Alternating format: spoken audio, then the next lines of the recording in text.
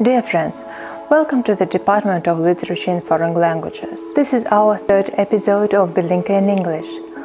I hope very much that you watched our previous videos and now you have a library card and know how to browse our library catalog.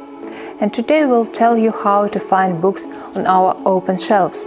We have more than 70,000 books in 39 languages in our department. Did you know that every book in the library has its own place on the shelf according to the special library code? You can find it here and here. The code can tell you something about the book itself. In our department, all books are arranged by language, then by science field. The books are shelved alphabetically by author or by title.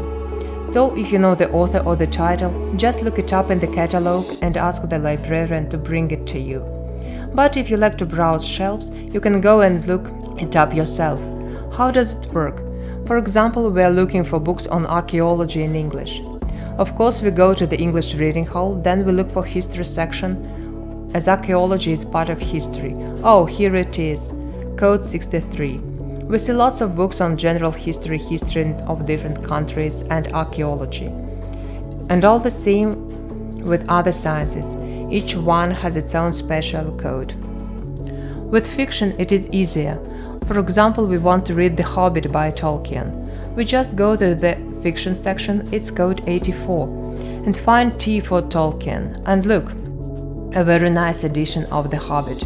Of course, if you cannot find the book yourself, ask the librarian for help. Thank you for watching this video. Hope to see you at the library soon.